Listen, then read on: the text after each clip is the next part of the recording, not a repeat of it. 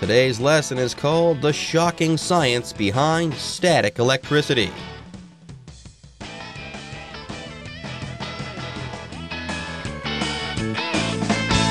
Hello, everyone. My name is Jeff. My name is Roger, and again, we're going to continue talking about the science behind static electricity. And that science is shocking. It's probably something you didn't know before. And last time when we explained the reasons behind static electricity, you probably jumped out of your seat. Wow, I'm so shocked. I did not know that before. Now that we know this, however, how do we stop this nuisance? It's one thing to know how it works. It's another to stop it. I'm sure most of us don't particularly enjoy getting electric shocks from static electricity. I've got to make a confession here. I've never felt a shock due to static electricity. Sure, I've had my clothes cling to my body. Sure, I've had the whole hair stuck to balloon thing. Yes, someone has rubbed a balloon on my hair there and then picked it up, only to have my hair stick to the balloon. But I've never felt a shock due to static electricity. I've never went, ugh, that was static electricity. Oh, man, that hurt. That has never happened to me at all, except for once when I was almost struck by lightning. And yes, there I did feel a small shock. Why? Because if you look this up, lightning is actually caused by a similar phenomenon, albeit on a much, much greater scale, okay? Yes, lightning is a lot more powerful than a simple shock due to static electricity. Anyways, folks, let's go ahead and get started with the second part of our lesson on static electricity. Today, we'll be talking about how to avoid static electricity.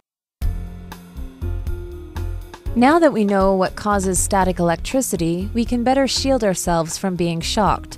One way is to pay attention to the material of the clothes we wear. Avoid wearing clothes that are made from insulators, such as wool or nylon, directly against your skin, since these can cause static electricity to build up in your body. Cotton fabric is much better in this respect. As for shoes, pick ones with leather instead of rubber soles if you want to avoid sparks.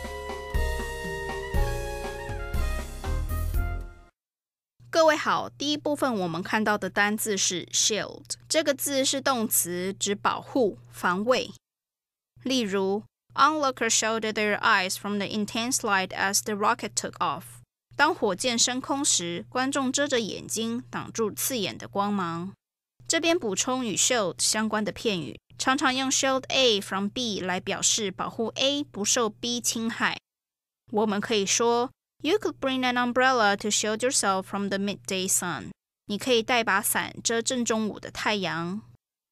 而 shield 除了可以当动词使用，还可以做名词，指防护物、盾。所以可以说 David used his quick wit as a shield against his coworkers' constant attempts at mockery. David 用他的机智避开同事不断的试图嘲弄。接着我们看到一个名词 sole，指鞋底、脚底，像是 Most athletic shoes have rubber soles. 多数的运动鞋有橡胶鞋底。另外 sole 除了可以当名词，也可以当形容词，指唯一的。所以可以说 Bill is the sole survivor of a plane crash that killed 49 people. Bill 是这场有49人罹难的空难中唯一的生还者。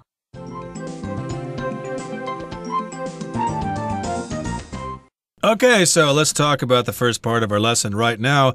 It says, now that we know what causes static electricity, we can better shield ourselves from being shocked. Okay, so indeed we know what causes it. We know the science behind static electricity. We learned that in our last lesson, but how can we better protect ourselves from being shocked? We can better shield ourselves from being shocked. There are ways to stop this from happening.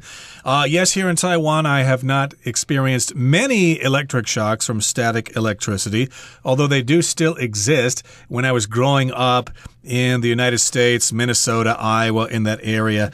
It can be quite dry during the winter, and lots of people, of course, experience static electricity. So if you've had this problem, we're going to try to talk about some ways to shield yourself from being shocked. So here we've got the word shield being used as a verb. That just means to protect you from something else, to stop it from getting to you. You can shield yourself from attack from an army by having a large shield, for example. That might shield you from attack. As I just said there, shield can be used as a noun too. A shield is something you hold to protect yourself, but here shield is being used as a verb to shield yourself from something else. So a shield, noun, shields you, verb. It keeps you safe. Anyways, let's go ahead and go to the beginning of this sentence. It started with the phrase, now that we know what causes static electricity, blah, blah, blah. But what does this phrase now that mean? It means seeing as or considering. Yes, seeing as we now know what causes this, we can now shield ourselves. Now, anyways, let's go ahead and look at an example sentence for this phrase. You could say, now that we're all here, we can start the meeting. Seeing that we're all here, we can go ahead and start the meeting. Anyways, now that we know what causes static electricity, we can shield ourselves from it. Now, one way to do this, one way is to pay attention to the material of the clothes we wear. Now, on day one, we talked about wool or nylon carpeting. Okay, apparently wool and nylon, well, if you want to stay away from static electricity, you're going to want to stay away from these materials as well. So yes, avoid wearing clothes that are made from insulators, such as wool or nylon. Avoid wearing them directly against your skin, since these can cause static electricity to build up in your body. Right, so those are some materials, wool or nylon. A wool, of course, comes from a sheep, as we've said before. And wool sweaters can be very comfortable in the winter. It's probably not going to be a problem now because summer is almost here. So indeed, don't wear wool, don't wear nylon if you have a problem with static electricity. And they will cause that static electricity to build up on your body or in your body.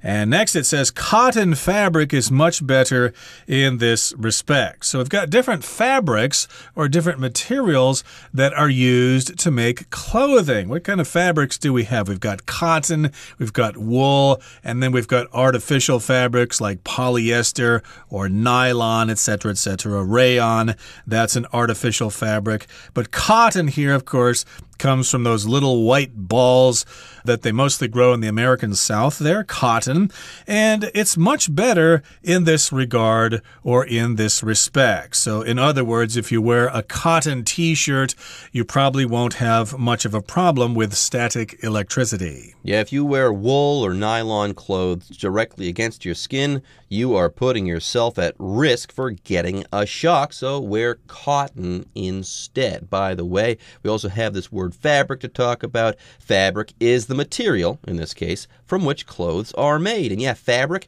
before being made into stuff, it kind of looks like a big piece of cloth usually. Like if you go to a market, sometimes they'll have people who make clothes, and they'll have these large spindles, these large things full of big pieces of cloth, and that would be a big spindle or a big spool of fabric, okay? Anyways, you could say something like this: the suit is made out of a fine fabric. And when we're talking about fine fabrics, we're talking about very, very nice fabric, like silk.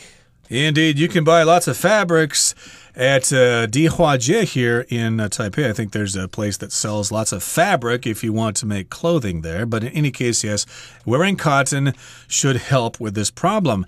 Now, as for shoes, or when we consider shoes, pick ones or choose ones with leather instead of rubber soles if you want to avoid sparks. So here's sole, S-O-L-E, sole.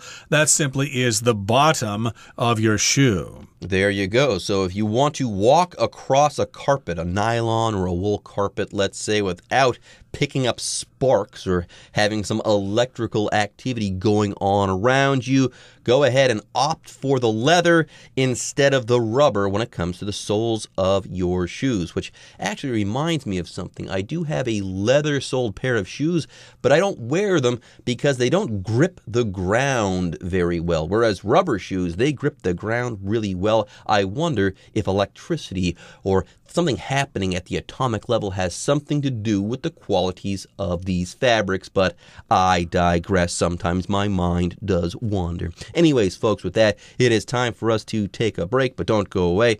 We'll have more for you on static electricity right after this. Since static electricity occurs most often in dry, cold weather, you can prevent it by adding humidity to your environment. Get a humidifier for your home and, following expert advice, maintain a humidity level of 30% or above. By the same token, be sure to apply lotion to your skin. This minimizes friction between your skin and other surfaces that can cause static buildup.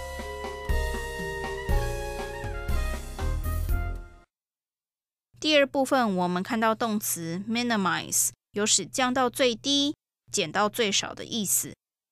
举例来说， John decided to devote his life to minimizing the damage his mistakes had caused. John 决定将人生致力于尽量降低他犯的错所造成的伤害。另外，补充 minimize 的反义词 maximize, M-A-X-I-M-I-Z-E, maximize 指最大化。我们可以说 The company maximizes profits by keeping expenses in check.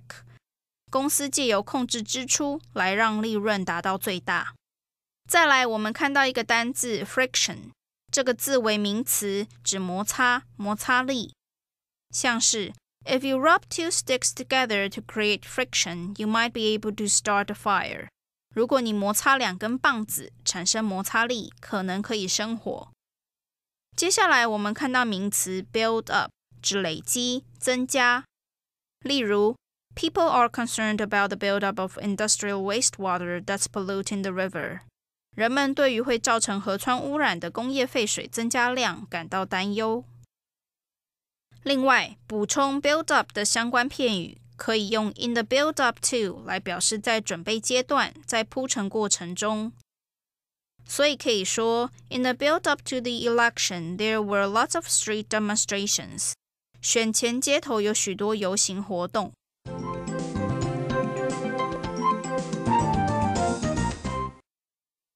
Okay, everybody, let's continue with our lesson. This is the second part, so let's try to find out some other ways to prevent or to stop static electricity. Now, here it says, since static electricity occurs most often in dry, cold weather, you can prevent it by adding humidity to your environment. So because static electricity happens in dry and cold weather, well, you can stop it if you have some humidity in your environment. So here in Taiwan, of course, it's quite humid most of the time, but during the winter, sometimes it can be relatively dry. So you might experience static electricity in the winter in different parts of Taiwan here. So if you're having a problem with that, you need to increase the humidity in your environment. Humidity just simply refers to how much moisture is in the air. Right. The word humidity refers to the wetness of the air around us. Yeah, this term refers to the amount of water vapor in the air, roughly. Anyways, if you want to go ahead and get rid of the static electricity in your environment, think jungle and not desert. Yes, jungles are usually places that are extremely wet as far as humidity is concerned. On the other hand, deserts are very dry places that might not be humid at all. Here's a good example sentence. In the desert, there is often very little humidity. Right, very low humidity in the desert, but of course here in Taiwan we're used to high humidity. That's why a lot of people from North America and Europe can't really get used to the weather in Taiwan because of the high humidity, but we all adjust eventually. Now, here's what you can do if you want to add humidity to your environment, or if you want to make things more humid you can get a humidifier. That is a device that actually adds humidity to the air. I had one when I was a kid because the air was quite dry where I grew up, especially in the winter. So yes, get a humidifier for your home. And following expert advice, maintain a humidity level of 30% or above. So I guess you need to have some kind of instrument there to measure the humidity in your house. 30% is a good level of humidity according to the experts. Sounds about right to me. Now, moving on, it says, by the same token, be sure to apply lotion to your skin. Okay, and we've got two things to talk about here. First of all, we've got this weird phrase at the beginning of the sentence, by the same token. What does it mean? Well, by the same token means in the same way. So here, something you're going to say is also true, just as what you previously said. Okay, so here earlier we said, okay, get a humidifier, and if you want to be comfortable as far as static electricity is concerned, okay, go ahead, get that humidifier and make sure the humidity level is above 30%, and that will work. That will help you out. Now, what will also work? Well, by the same token, apply lotion to your skin. Okay, so in the same way as this will work, getting a humidifier, also applying lotion to your skin will work to make sure that you don't fall prey to static electricity. Now, before we move on, we also have this word lotion to talk about. A lotion is a liquid that you apply to your skin in order to moisturize your skin. That's the case here. There are other lotions that might help provide lubrication that might be used for medicine and stuff like that. But here we're talking about moisturizing your skin by using a lotion. For example, you could say, rub this lotion on your dry skin. It'll start to feel better immediately. Or when I was a kid, of course, we would rub suntan lotion on our skin before we went to the beach so we wouldn't get sunburned. We called it suntan lotion back then. Nowadays, we call it sunscreen or sunscreen lotion. And if you apply that lotion to your skin, if you rub it on your skin, this minimizes friction between your skin and other surfaces that can cause static buildup. So it minimizes or reduces that friction. Friction just means when things rub against each other. There can be friction between people as well. Hey, there's a lot of friction in the office. The co-workers are not getting along, but here it minimizes that friction. It reduces it between the skin and those other surfaces like wool or nylon, and those things can cause the buildup of static electricity. Buildup here just means accumulation or piling up of something. There you go. All right, folks, with that, it is time for us to take a break, but don't go away. When we come back, we'll be wrapping up our article on static electricity. If all else fails, an easy way to get rid of static electricity is to simply let it discharge from your body. To avoid a painful shock, touch the object first with your knuckles or elbow, which are both less sensitive. Keep these tips and facts in mind so that you won't get zapped next winter.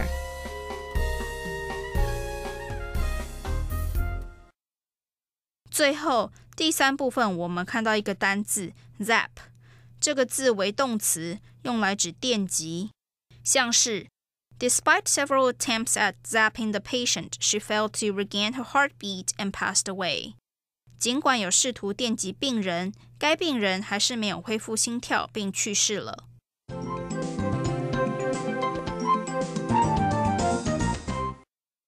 This is our final paragraph, so let's talk about it, okay? It says, if all else fails, if nothing works, an easy way to get rid of static electricity is to simply let it discharge from your body. If you discharge electricity, you get rid of that electricity.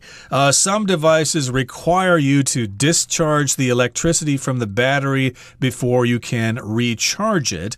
I think a lot of batteries nowadays don't really have that requirement, but old batteries did. You had to get all the electricity out of them before you could recharge them. You had to discharge the electricity. There you go. Now, to avoid a painful shock, touch the object first with your knuckles or elbow, which are both less sensitive. So you'll still get a shock, but you won't feel it. Yeah, your fingertips are very sensitive. There are all sorts of nerve endings there.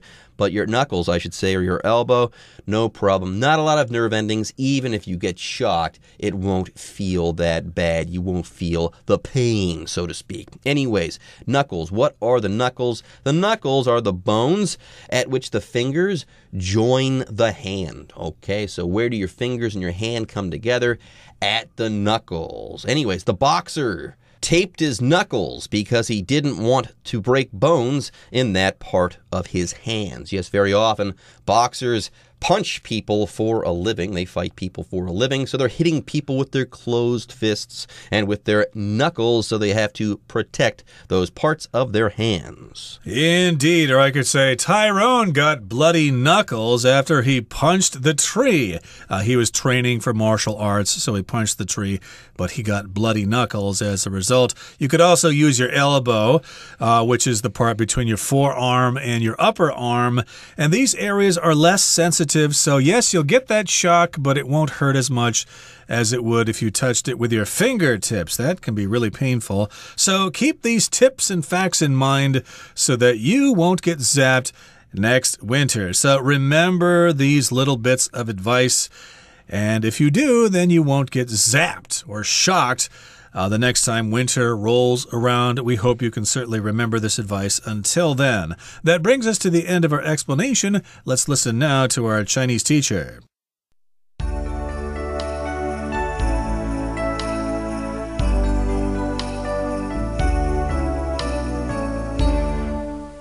各位同学大家好，我是 Hanny。 我们来看今天的文法重点。课文一开始提到 Now that we know what causes static electricity, we can better shield ourselves from being shocked. 既然我们知道什么造成静电，就更能够防止自己被电到咯。这边要介绍的是 Now that 加子句的用法。Now 在这边是当连接词，之后常常接 that 子句来表达既然怎么样，由于怎么样。那这个子句通常是对方已经知道的原因或是讯息。例如 Now that the show is over, let's go grab a bite. 既然表演结束了，那我们去吃点东西吧。好，那顺便帮同学补充两个意思相近的用法，一个是 seeing that 加子句，一种是 since 加子句。这两种都可以表达由于怎么样，既然怎么样。像课文第二部分的第一句，它有说到 Since static electricity occurs most often in dry cold weather, you can 怎么样怎么样。他说由于静电最常发生在干冷的天气，你可以怎么样怎么样。这个句子里面的 since 就是用来连接表示原因的子句，表示因为怎么样，由于怎么样，既然怎么样。好，那我们再来看 seeing that 加上子句，也是表达类似语义，像是 There's no point in discussing this, seeing that you've already made your decision. 既然你都已经做好决定，那讨论这件事情也没什么意义咯。好，读到课文最后一句，他说 Keep these tips and facts in mind so that you won't get zapped next winter. 记住这些诀窍和事实，如此一来，下个冬天你就不会被电到咯。好，这边有两个文法重点，第一个是 keep something in mind， 也可以说Bear something in mind， 这表示记住、牢记，把什么什么放在心上。当它的受词比较长的时候，可以移到 mind 后面，变成 keep in mind 加上受词。好，另外我们也可以用 keep in mind 加上 that 子句来表达。例如 These tips are helpful, I'll keep them in mind. 这些诀窍很有帮助我会谨记在心的。好，再造一个例句哦。Keep in mind that happiness is more important than money. 记住，快乐比金钱更重要。好，第二个文法重点是 so that。So that 是连接词，它表示以便怎么样，好让怎么样，意思就相当于 in order that。好 ，so that 跟 in order that 后面是要接表示目的的副词子句，表达说如此一来怎么样，这样一来怎么样怎么样。例如 Put on some sunscreen so that you don't get a sunburn. 擦一点防晒乳，这样一来你就不会被晒伤了。好，那再看一个例句哦。John made sure to lock his bicycle in order that it wouldn't be stolen. John 确认自己有把脚踏车上锁，这样子车子才不会被偷走。好，那要提醒同学们，当 so that 跟 in order that 子句里面的主词和主要子句的主词一样的时候，其实可以改用 so as to 加原形动词，或是 in order to 加原形动词来表达。举例来说 He woke up early so that he could catch the first train。好，因为主要子句的主词跟这个 so that 子句的主词都是 he 都一样，所以我们可以改成 He woke up early so as to catch the first train。他早起以便能赶上第一班的火车。好，以上是今天重点整理，我们回顾今天的单字吧。Shield. Ray's sunglasses shielded his eyes from the bright light of the afternoon sun. Fabric. If you want to learn to make your own clothes, you can buy fabric in the market. Sole. Shoes with black soles that are not designed for tennis may leave dark marks on the court. Humidity. The library keeps the humidity below 30% in order to protect the books. Lotion. Marissa puts on body lotion every night before going to bed. Knuckle. Lost in thought, Joe tapped his knuckles against the table.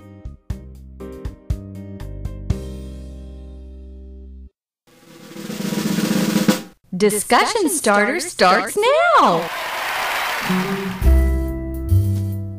All right, now it's time for our discussion starter. Roger, what are you usually doing when you get shocked by static electricity?